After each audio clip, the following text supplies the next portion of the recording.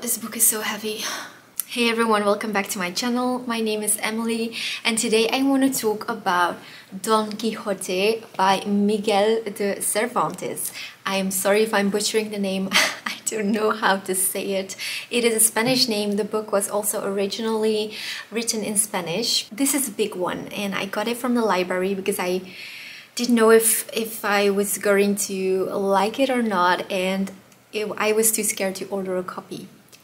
But in the meantime, I did order a copy of this book, 3 volumes in Spanish, that I cannot read, but I love this book so much and I needed to have the editions in its original language on my shelf. I have written down some notes about this book and I really want to share them with you. So Don Quixote is above all a very funny story. It follows Don Quixote himself and his servant Sancho. This book really feels like reading a collection of short stories.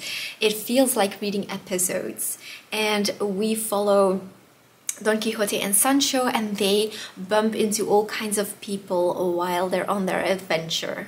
The people that Don Quixote and Sancho are meeting are telling them their story, and the stories are always very interesting to follow.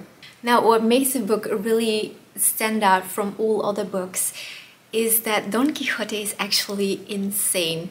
And the reason for him being insane is because he has been reading too many chivalry romance novels, which is why at some point Don Quixote decides he wants to be a knight and he is going to travel the country with Sancho. Now, because Don Quixote is so completely insane, it gives you some really funny moments in the book. I think this novel is also great for beginners in classic literature because the chapters are short, it is funny, it is easy to read, very accessible, and I know it's a very big book, like it's 1,100 pages, this one.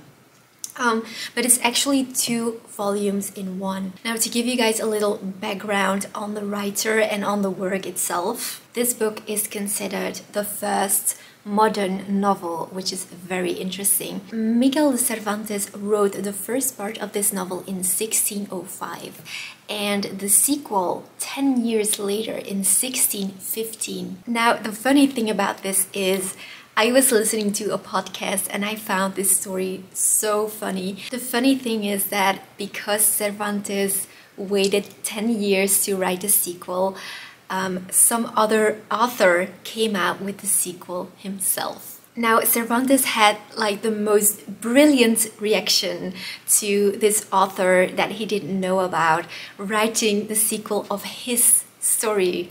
So what did Cervantes do?